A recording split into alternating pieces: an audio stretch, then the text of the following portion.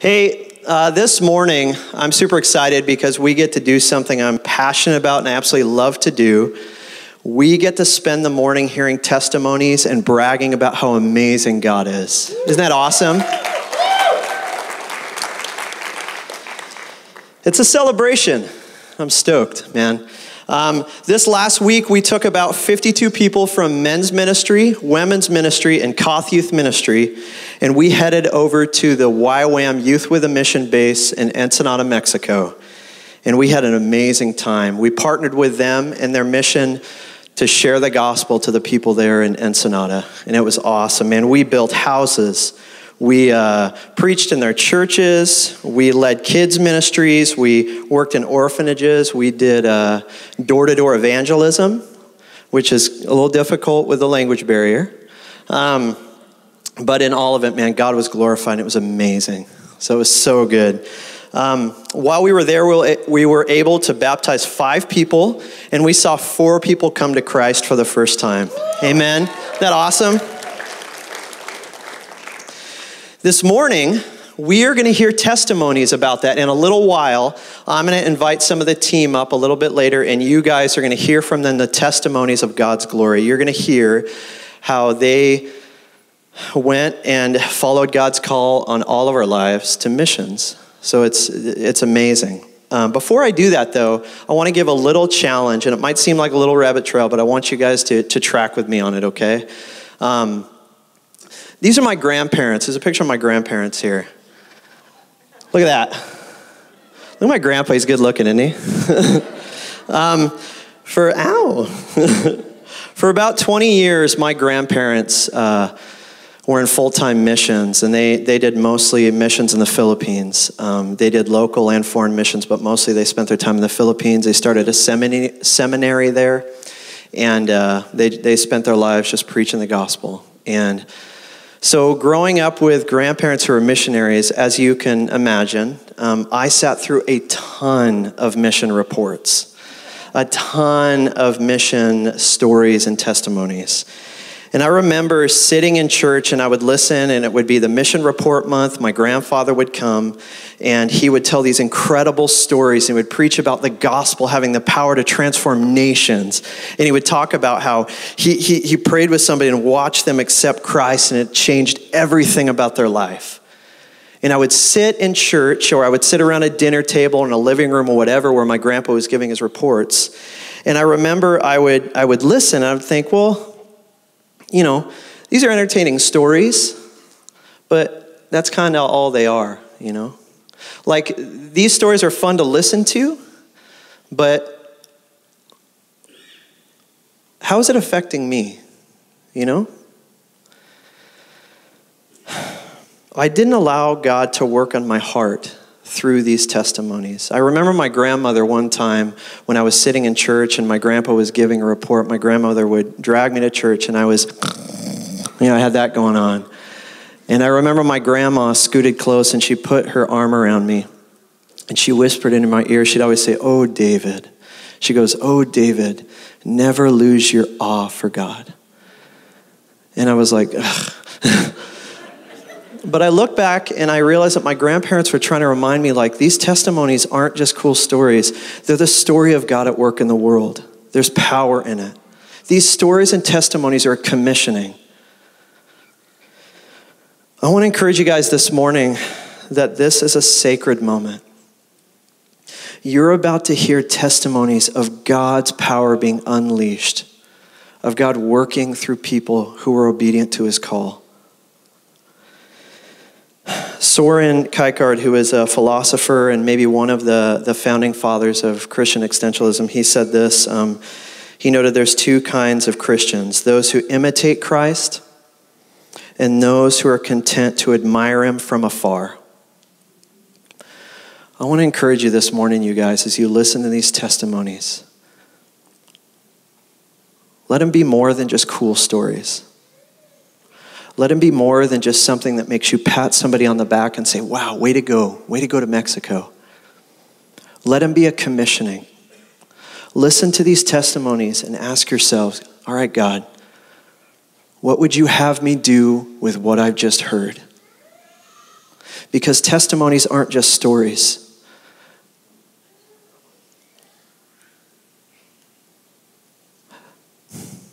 They're the testimony of God's power unleashed on a people group. Okay? So I encourage you, listen up, open your hearts, because I'm convinced God has something to say. Okay? I'm going to pray for us, and we're going to watch a video that recaps our time, and then the team's going to come up, okay? Let me pray for us. Dear Lord, I pray this morning that through these testimonies, God, we would grow a hunger and a thirst to follow you, Lord. Let these testimonies be a commission to follow you into the world. To say yes, Lord, to you. To say yes, God, where do you call me? To say yes, Lord, I'm ready to follow. Let these testimonies be a commission, a challenging, a call to action for the body. In Jesus' name, amen. Let's roll video.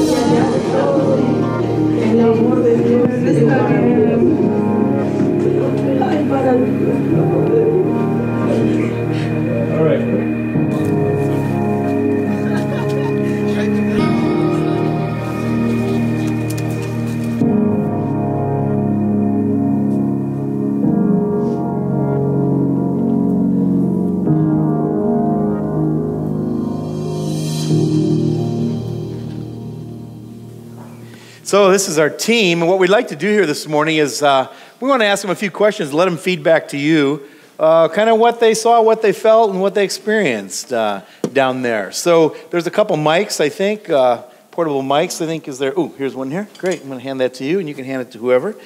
And so first impressions. How many people had never, this is your first time out of the country? First time out of the U.S.? Nice. So maybe Brent here, first impression, driving over that border that day with all these people. It is okay. Good. It's on. I know it's a strange thing to come spend your whole life in America and then kind of be used to. I mean, I want to say the way we do things, but it's more the way we think, the way we interact with people, the way we walk down the street, the way we drive, the way we order food, simple things you don't think about. And you get over there, and you're like, oh, this is a completely wrong way of doing this. But it didn't take very long for me to realize, like, this is not a wrong way of doing things. This is just a different way of doing things. And in a lot of ways, a better way of doing things. There's so much, even the people who aren't Christians, there's so much more about people there. I remember my first kind of experience kind of getting off of the bus. We were walking down the street, and we came to this street that was like a 4-lane street, very busy. Downtown busy. And we're just talking, and she doesn't even stop talking to me, doesn't stop walking, just walks off the curb, keeps walking down the street. What are you doing? And traffic just completely stops. And I look at all the cars, no one's mad, no one's frustrated, they're just like, hey, no, hola, ¿cómo está? And I was like, oh, and that was probably the first time I went, oh, okay, now I get it, all right. Walked across that street with confidence every time after that, so. Somebody else, one other first time visitor, first time there, had never been there. Walking across the border was scary, but it wasn't as bad as I expected. Like, going there didn't take too long, but going back, it was just a nightmare. I don't want to do it again. But you survived. Yeah, like, the streets were a lot different. Like, coming from America and then going to Mexico, like, you walk in and it's just sand. It's not even concrete. It's just all sand everywhere. And, like, the buildings are all a little worn down and everything. And it's really crazy to, like, just be there and not in the wealthy country of America. It's just crazy seeing the poverty there. Yeah. David? So it's always funny as a youth pastor to take students on a mission trip, because it's like on the way there, they're like, oh, this is going to be so different. Oh, there's no Starbucks and Dutch Brothers. And, like, and then on the way back, they're like, we're thinking about hiding in the closet so we never have to leave, But I would like to hear, every year COTH Youth we go on a mission trip, a summer mission trip, but this year, this is something we've never done before. We've had men's and women's ministry, different age groups coming together, so this was a pretty diverse crowd, So I'd like to hear maybe from a couple of the adults first, what was it like working with such a diverse crowd, just different people, different age groups? Maybe, can I give it to Mike right here? Sure.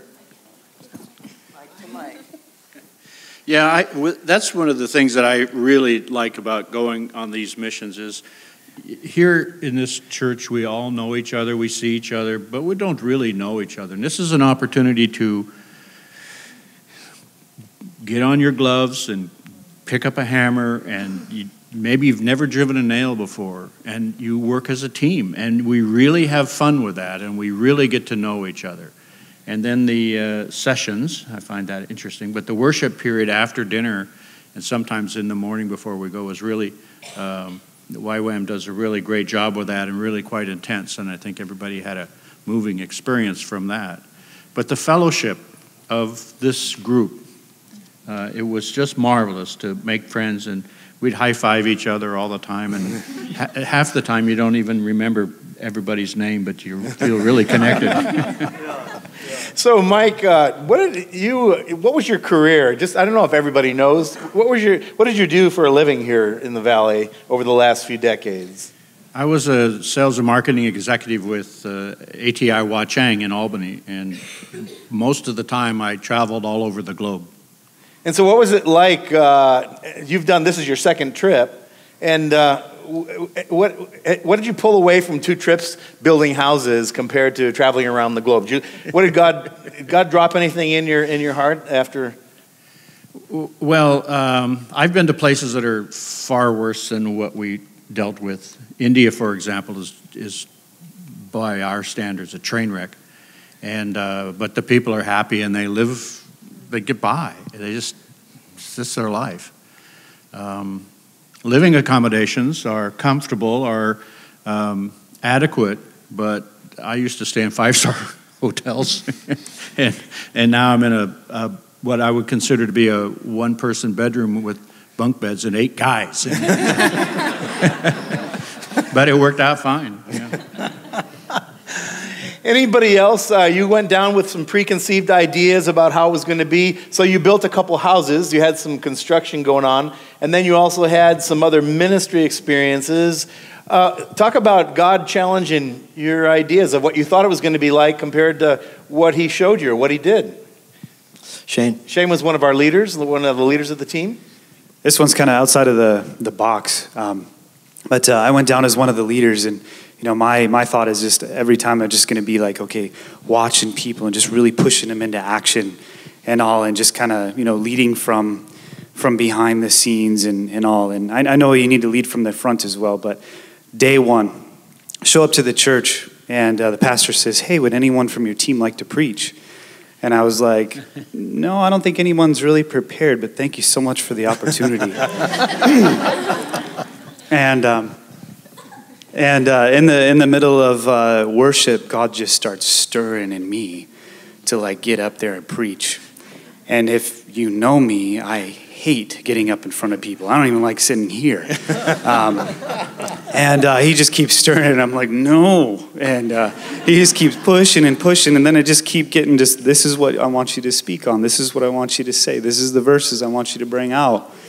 And I had no notes other than just the quick little things that he gave, and he just asked me to like step out and just and go. And so I'm sure that was like a push for the rest of the team to, boom, let's just jump in if there's an opportunity. But like, man, it really challenged me, and it was so cool to just see God work.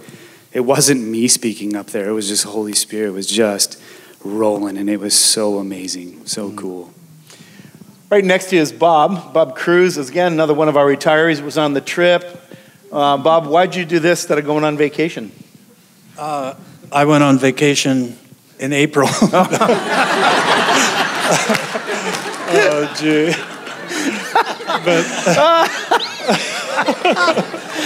Okay. All right, next. Come on, Bob, help me out here. Something significant, Bob. You had a great story. I know you set me up so perfect. I know, it's like T-ball. But talking about preconceived ideas, we signed up for the youth, for the, see, it's stuck in my head, for the mission trip, and then we found out there were youth involved, and so already I was going, I don't know. And I told his wife Maureen went on the trip. She's not here today, but she was on the trip. She's here, as well. but not feeling too good and didn't want to deal with the pressure and the lights. But so I said, Maureen, I don't know, man. There's going to be youth there. And and then the next thing was we're going to put you in a room with 7 other guys. And I went to Maureen. I said, I don't know, Maureen. You're going to be with 7 other gals. And we had some financial things came up, and I went to Maureen. And I said, I don't know, Maureen.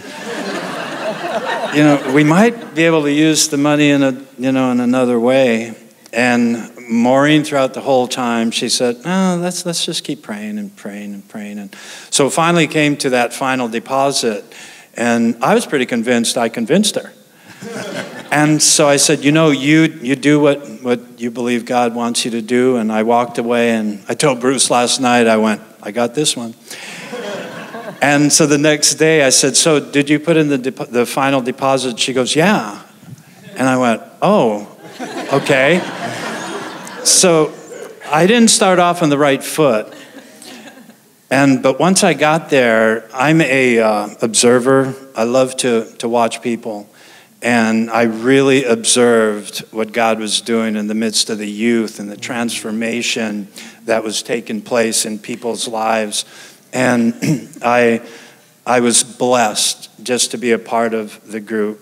But I just want to share one real quick thing in regards to what I got out of it. In John 15:15, it's Jesus is speaking, and he gives us a definition of a friend. And he says, talking to his disciples, he says, I no longer call you servants, for a servant does not know the master's business. But I call you friends, for I have spoken to you everything that the Father has spoken to me. And I really went to Mexico and made some friends. And people, you have a lot of acquaintances, but we don't have a lot of friends, those that take the time to speak the heart of the Father into our lives. And so my best time was being part of developing friendships, 1-on-1, 2, 3s, or 4s, where we'd get together and speak the heart of the Father through Scripture and encouragement. That for me was the best part. Just coming back, having something that I can continue to develop. Mexico is done with, but the friends that I made there prayerfully will last forever. Mm. So you guys went there, going to minister to people, building these 2 houses, and you turned the keys over. I imagine that was a pretty significant day. But sometimes God sort of surprises us, and we're the ones who end up getting ministered to. Anybody want to talk about that, maybe? Noah, right here. Yeah, Noah. Don't talk about. Hey guys, I'm Noah. The house build was awesome. I came there just saying, I'm just going to bless this family and minister to them, But after we handed over the keys and saying our goodbyes, I was just like, wait, I didn't bless them, they blessed me. Because the mom of the family made us corn and tamales. Oh, they were so good. Oh, gosh. Oh, dude. Whew. This is it was just really powerful, just like seeing the family so joyful. And here in America, we have everything. My family has a house. We have a cool backyard and everything, but they literally had nothing. They lived in a shack, and we would go give them a house, and they're just crying and hugging us and saying how thankful they were, and it was just really cool. So, yeah. Somebody else in the back row here, right way over here on the far right. This is Noah's dad, or Dr. J. Dr. J. First of all, church, I just want to thank you because you were right there with us, because you made a lot of sacrifices as well, financially, time to invest in us, and also those of you loved ones that sent us made an incredible sacrifice, because as we were having these great experiences, you were at home dealing with the day-to-day life things and supporting us. So we all thank you very much for that, and we want to give you a hand for what role you played right there with us. What God did for me as I was standing at the very end of our house build, we gave the keys to the family and we shared, and I thought this trip was for my son. I thought he needed to go, and I was just there to support him. But God began to work in my heart, realizing that I needed to be right there with him. And one of the themes was living stones, that we were all living stones, and we're all part of this great building, and we were building a house, but we're part of this great building, we're part of this great church. And God started to stir in my heart that we are a great family, and working in my heart to be part of that family of Christ, to minister, to listen to stories, to tell my story. And we all have great stories to tell, and that's something that I took back, to be able to tell my story and encourage you to tell your story as well. Hey, Julia. So you grew up in, Christian family. Your parents are missionaries, a YWAM kid. This is nothing new to you, right? So what was there something God did in your life while you were there that just surprised you? Wait, I thought I knew what was going on, and he just did this whole other thing. I came in and I was like, I've lived in Africa. This is going to be nothing, because in Africa, it was hard. And I get there and I'm like, okay, everyone's going to have an encounter, coming from a Christian family, you think you already know God. And as I get there, I start thinking I don't really know him as much as I should. And when we had this little thing that we had to write in behind our backs, and everyone came writing, and this girl wrote Daughter of the King, and I looked at it and I was like, am I Daughter of the King? And that night I was praying and I had a vision that God was sitting next to me, and he looked at me and he was telling me how much he loves me. And I've always struggled with trying to understand God's love for me, just because I always look at my dad, and my dad tells me Jesus loves me more than he loves me. And it was just hard to understand, how could someone love me more than my earth father? And Jesus just looked at me, and when I looked at my dad in the vision, I felt like a lot of love, but when I looked at God, I felt a love so much bigger. And that was just so good to understand from him that I am his daughter, and he loves me so much. So that was just that. We were so blessed to have the spiritual emphasis as well as the serving and the building and going out into the neighborhoods and the outreach. But God met so many of us. I know all of us, really, because there were those deep times through the worship and through prayer, and we had an evening where we could go to these different stations and just reflect on what God was doing in our lives and what we can do to love him more. It's just an amazing way that these YWAM, this staff, put together this incredible ministry opportunities for anyone who wants to come. And I just was so overwhelmed by their hospitality, their goodness, their support, their care. I mean, Bruce and I, we spent many years in Youth with a Mission, but every time I'm with the Youth with a Mission staff again, or these outreach opportunities, I'm just so thankful that God is getting the glory for everything that we do and everything that we become. And yeah, it was just super, super wonderful. I can't even put into words how impressed and how impacted I was by God's grace and his goodness over us. What about Rachel or Bethany, who are other leaders, Rachel or Bethany, your impression, God at work, God sighting, hearing God in the midst of a week of busyness? The trip was incredible. We had a lot of apprehension or anxiety about what it would be like to mix so many different groups of people and having the men and the women with us. You know, we kind of have this routine of how we've done youth mission trips before, but to be able to sort of step back and watch men of God pray over our teens added this level of intensity and maturity and spiritual. It just kind of raised it all up. And I mean, the Mission Adventure is the program that YWAM designs, and truthfully, it's really designed for high school students. And so to have this group of older men and women to just be able to jump right in, and they didn't just put up with the skits and the strobe lights and the yelling when you came in. I mean, they dove in and they embraced it, and they spoke such spiritual strength into us as leaders. And David and I had talked about, usually when we're on a mission trip, when we've done it in the past, we're kind of the front line spiritually. And to have these men and women come and pray over us. Yesterday was our first day back, and usually we're just completely spiritually sapped.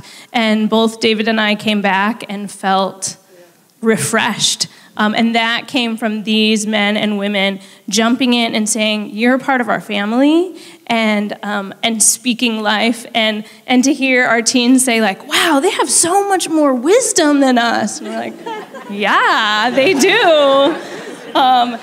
And thinking through what an incredible thing that says about our church community, and knowing that just like Jay was saying, you guys are the ones who sent us, and we felt so blessed in representing you guys, but also knowing that now that we're back, and obviously we're not going to get a chance to hear everybody's story, so I really encourage you, part of the reason that we have everybody up here is because we want you to see who these people are and seek them out and hear more of these stories. We want to pray with you guys. We want to share this because you really did send us, and we want to be able to share with you guys even more. This is barely tip of the iceberg kind of things that you're hearing. So we want to share that with you guys. Daniele. Hey, so God did some cool stuff in your life, didn't he, when you were there? Can you talk about that a little bit? Yeah, sure. Well, before we go to this trip, I spent time praying with Linda. We really prayed for God put us one, because if we are really one with Him, we could do powerful things. And we saw, and it happened. We were one, and we did amazing things there. God did through us amazing things, and we were really, really blessed. And one of my prayers before I go is, I've been in missions for over 20 years, and I was feeling, we just came from Africa. I was kind of overwhelming and feeling a little bit burnout. Not a little bit, but I was burnout. And I say, God, set fire in my heart. I want to feel this passion. I want to be passionate again for missions and for others. And while I was in Mexico, it was just amazing. And today I wake up and I want everyone from this team to be in my house. I want to serve breakfast. I want to love you guys. I want to live with you. I just felt I belong. I was longing for that, to feeling I belong. One of the days during the worship time, I had all my plans before God, what I'm going to do next. And suddenly God said, forget all about that. I'm going to tell you what I have for you in missions. And while I was starting to hear all of this from God, I just felt so much freedom. I start to scream and I say, oh my goodness, they will kick off me from the church on the hill. I felt so much freedom, and I start to jump and scream loudly this freedom and started to dancing before God. And I will never forget this experience with God. And I really want to honor you guys. You all are amazing. I want to honor Linda. You are such a wonderful woman, humble, and I learn a lot from you and from each one of you guys. So we have several educators that are on this team, Kelley and Mindy and Beth.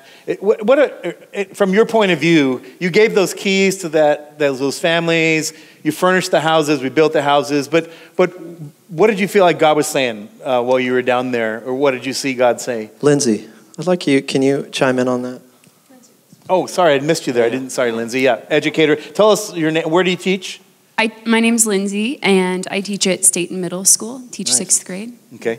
And sorry, can you clarify your question? You guys gave the keys to these ladies. They gave the keys to these families. What's going on inside your head? Because you work with kids all the time. There's kids everywhere down there. The people getting the house, those kids are going to benefit. What are you thinking? What do you feel like what was God saying to you during that time? Well, as we handed the keys over to the family, I didn't expect to have the honor and privilege to be able to be like the person that handed over the keys in our building group to the family.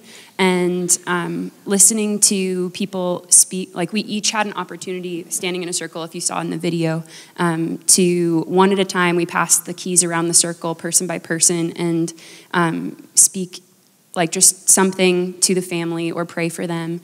And I know from I'm only this will be my 3rd year of teaching, but the importance of for a child to feel safe and loved in order to be successful in the classroom, and to be able to drop that filter of needing to be in protective mode, feel that when they feel secure and that they have a place to go home to, they're able to more engage in their learning and then be more successful in that area of their lives. And so something that, as one of the pieces in that video, the little boy, Hector, he, you probably saw, he had these school supplies spread out all over his bed. And as I watched that video at home yesterday, as I was reflecting on the trip, I was like, wow, I get excited about how many pockets are in my backpack as I do my school supply shopping, and he's probably he just was looking and oogling over each piece, and I was very one, like, nose to the grindstone, working and slaving over, what's that saw that we used? Like, whatever, I was all excited about using a saw. But like the teenager, the skill saw, yeah, feel really cool. And the teenagers spent so much time loving on the kids, and I love working with kids, and so I was kind of like, oh, I didn't get to spend time with them and play with them, but like, I know that those kids felt super loved, and they were just like in full tears as we were leaving, and it was, you know, like, I'm really like glad that the kids got the opportunity to like pour love on them and be blessed by that, and knowing that the kids themselves in that home were just fully blessed too, in a way that they won't forget. It was funny, Lindsey, she was, whenever we go somewhere, I have to brag on her a little bit, we were always like, aren't we all together? It's time to go. And we'd say, where's Lindsey? And we'd see her over ministering to young people. We'd see her ministering to somebody we walked past. And it's like, and that thing, I was like, as the leader, I'm like, we got to get on the van. But it's like, Lindsey's like, no, I'm going to stop, even at the border. Like, I'm going to pour out everything I can while I'm here. I'm not going to leave anything behind. I'm not going to leave anything for the plane ride home. I'm going to pour everything out God's put in my heart. It's pretty amazing to watch. So the cost everybody had to raise around somewhere around $900 or something like that, and then we also raised another $16,000 plus for the houses. Someone next year is contemplating going. What would you say to them? Oh, you can go to Disneyland or go on a missions trip. What would you say to them? Tell us who you are and what you do. Yeah. There's a lot of different things. No, wait a minute. Oh, sorry. She just wants to share. Tell us who you are and what do you do for a living? I'm Mindy, and I teach at Cross Hill.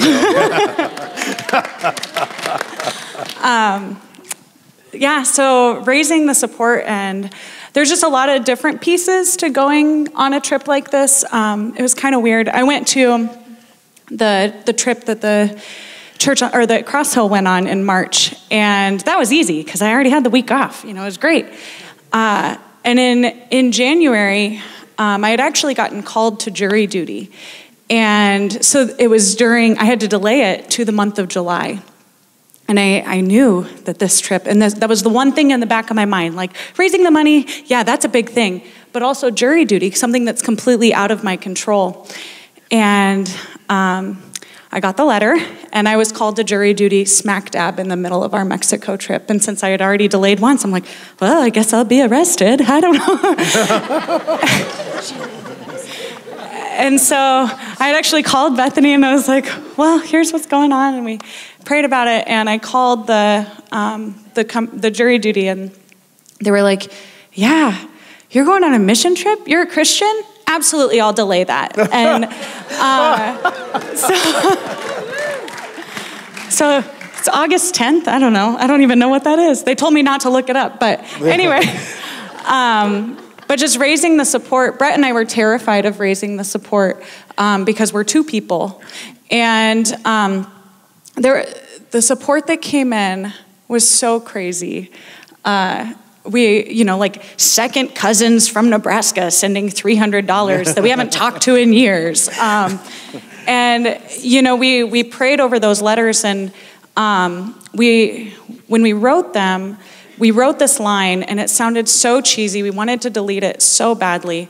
But it was, you are going to be a part of our team. We're asking for you to partner with us, and we will go physically, but you guys are a part of our team. And when we passed around the keys, I had this vision of everybody who gave, standing behind each one of us. It would have reached the entire neighborhood, just the hundreds of people that paid and gave of themselves above and beyond what they are capable of. And I was able to tell the family that and said, you're overwhelmed by the 20 people who are here right now. You don't even know how many people love you because they gave the money because they love you and they believe in you, not because of they love us and believe in us. And it was just so fun to see that come full circle. That's awesome. Hey, Kelley, you were part of some door-to-door evangelism while you were there. I bet that was super easy, huh? It was the easiest thing I've ever done. Yeah. Hands so down.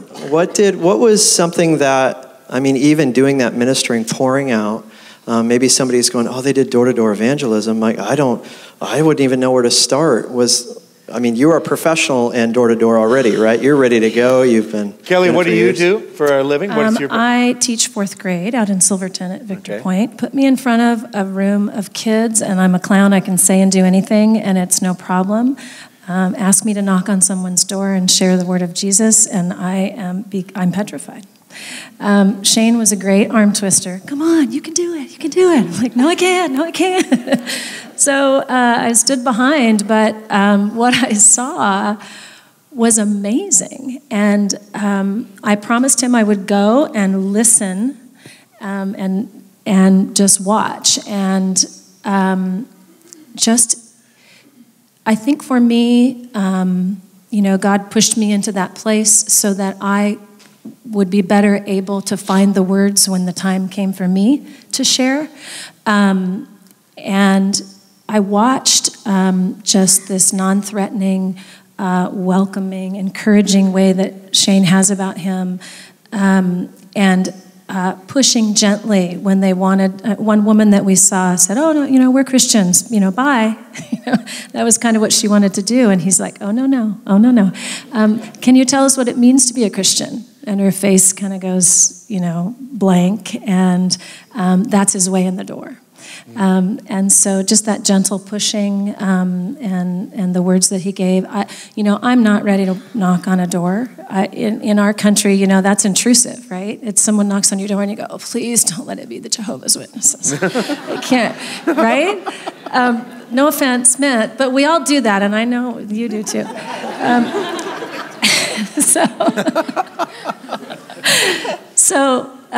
It took me completely out of my comfort zone, but I feel like it planted this seed in me that I can have conversation. And on a personal note for me, I have a daughter, Emily, that you can all be praying for. She believes in science, not Jesus. And she is asking questions about Jesus so she can argue the point with me at this point in her life. But over the trip, just kind of listening to Shane and watching the door-to-door stuff, I felt like I was better prepared to approach those questions that she might have for me.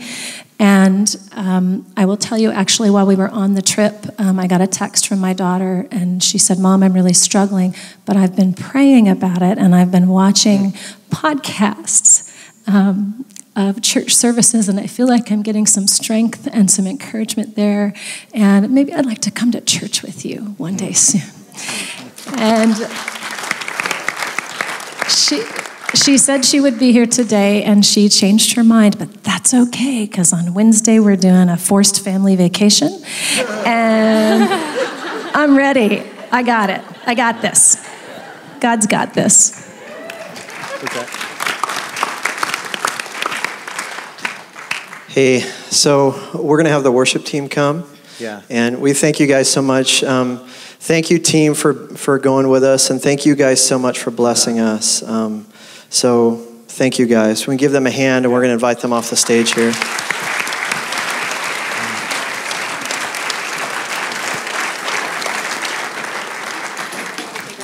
No, you're good. If you can leave it. We're going to close, but if you were to look on our website, if you have never been on our COTH website, you'll see on a tab on the left-hand side what we call our values. It's what moves us. It's why we do what we do. What we do is one thing, but why we do what we do is another. And if you look at those values, you'll see number one is we value devotion to Christ and decisions that reflect that devotion. So the decision to spend $1,000 to build a home for the poor as opposed to go to Disneyland, there's nothing wrong with Disneyland, but that reflects something operating inside of someone that's bigger than just what you can see with the eye. Another one of our values says we value a missional lifestyle. That is, that God's passionate about reaching out to the hurting. You may think, well, darn it, we spent all that money and they just went down there and built 2 houses. And there's probably need 2 million houses in the world. It's true. But Jesus said this, when the Son of Man comes in glory and all the angels with him, he will sit on his throne and he will judge the nations. And he will separate the sheep from the goats. And he will say to those on his right, the sheep, come you blessed of my Father, take your inheritance, the kingdom that was prepared for you before the foundation of the world. For I was hungry, and you gave me something to eat. I was thirsty, you gave me something to drink. I was a stranger, you invited me in. I needed clothes, and you clothed me. I was sick, and you looked after me. I was in prison, and you came to visit me. And the righteous will answer him and say, Lord, when did we see you hungry and feed you, or thirsty and give you something to drink? When were you a stranger and we invited you in? Or when did we see you needing clothes and we gave? Lord, when were you sick or in prison? And Jesus said, truly I tell you, whatever you've done for one of these, the least of my brothers and sisters, you did it for me. That's the gospel in a nutshell. As we finish, we're going to take communion, and as is our custom, because what those crackers and those little cups of juice represent is something far bigger, just like what you heard here today. That cup and that bread represent brokenness and redemption. So as we go, we're going to finish with that, and as you approach those tables, just grab together. We'll come back and we'll just take and we'll be done.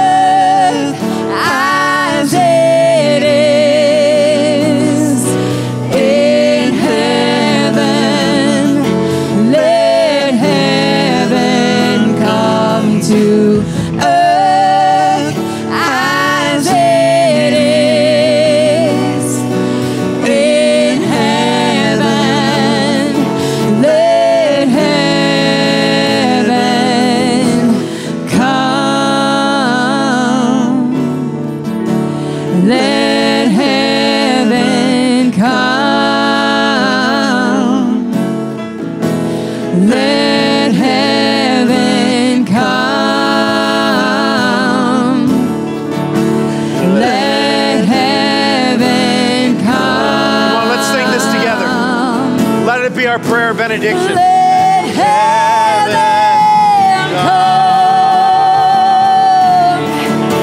Let heaven come. Let it come to the earth, Lord.